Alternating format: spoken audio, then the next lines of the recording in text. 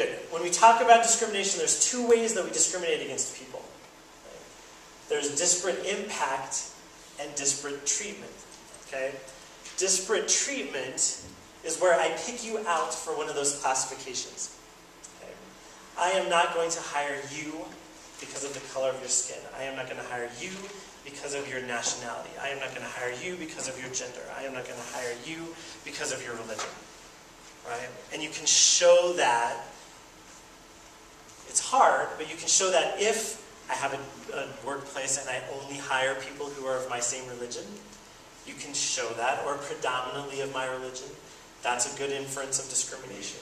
And then you can say, you didn't pick me because I am this. Okay?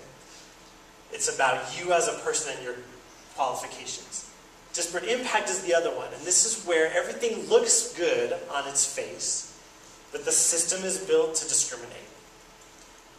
So all of my policies look fair. Right? I say I need to hire people who can lift 200 pounds. That doesn't say I don't want women. It doesn't say I don't want certain nationalities. It looks okay. Or I give a test, and you all have to take a certain test. And that test is about your qualification.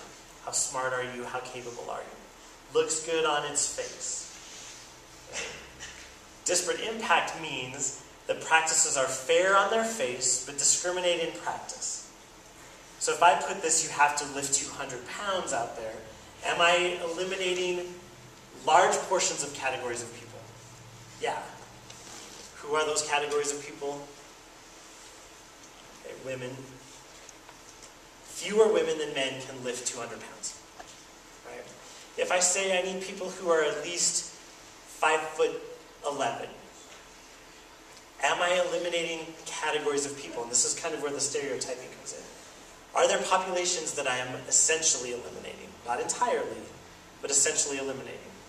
What populations?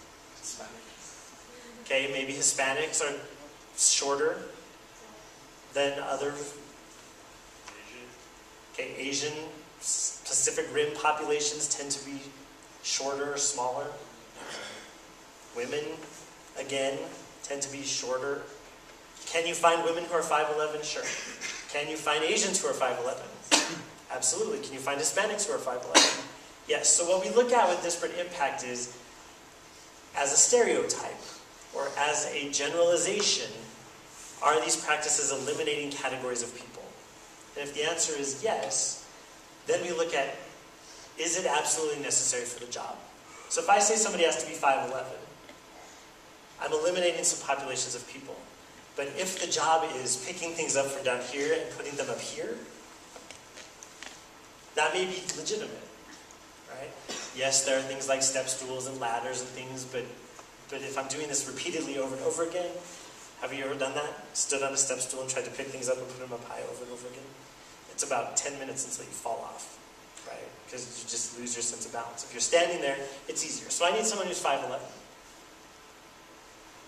People run into court and say, he's discriminating. He's not letting women and Asians and Hispanics apply for these jobs. Or he's letting them apply, but he's weeding them out by this seemingly neutral criteria.